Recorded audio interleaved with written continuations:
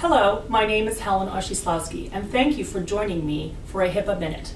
Today's question is, may a healthcare provider still collect family medical histories, or is this now prohibited by the HIPAA high-tech amendments? The high-tech amendments to HIPAA do not prohibit providers from collecting past family medical histories that are otherwise relevant to treating the patient.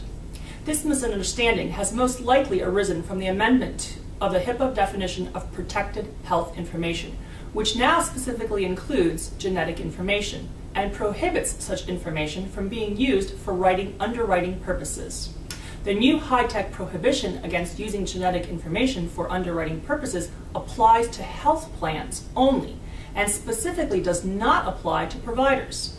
Specifically, health plans are now expressly prohibited under HIPAA from using genetic information for activities relating to the creation, renewal, or replacement of a contract for health benefits. Providers are not subject to this specific underwriting restriction. However, the high-tech amendments also expressly include genetic information as part of the definition of patient-protected health information. Genetic information includes an individual's genetic tests, the genetic test of the individual's family members, and family medical history. The high-tech amendments clarify that tests such as HIV tests, blood counts, cholesterol or liver function tests, and other similar type of tests are not genetic information. Since family medical history is now included as part of the definition of a patient's protected health information, what this means is that a provider must protect that information the same way he or she would protect the patient's own health information.